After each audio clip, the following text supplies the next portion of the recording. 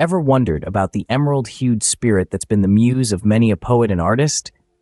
That's absinthe, a drink shrouded in mystery and intrigue. But how did it come to be? Let's journey back in time to unearth the secrets of this potent potable. Our story begins in the late 18th century in the town of Couvet, Switzerland.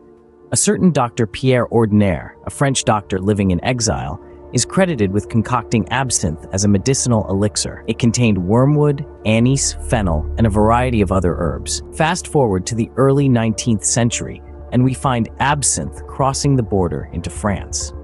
French soldiers, returning from the Algerian War, brought it home with them. They'd been using it as a preventative against malaria and other diseases. The French quickly developed a taste for this green fairy, as it came to be known.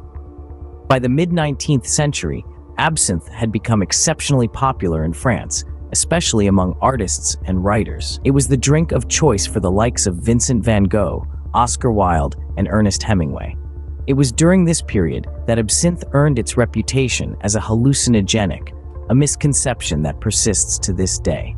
Then came the dark days.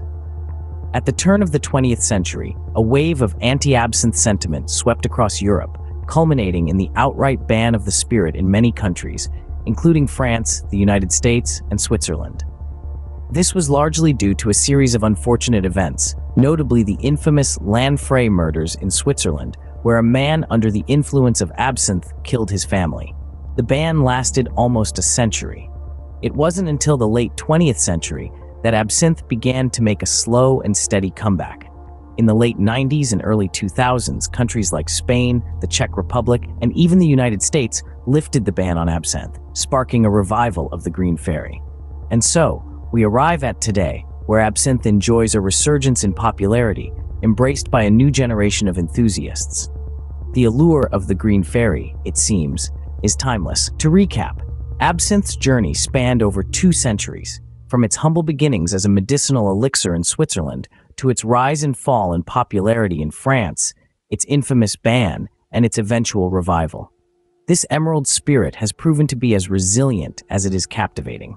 So next time you pour a glass of absinthe, remember, you're not just sipping a drink, you're tasting a piece of history.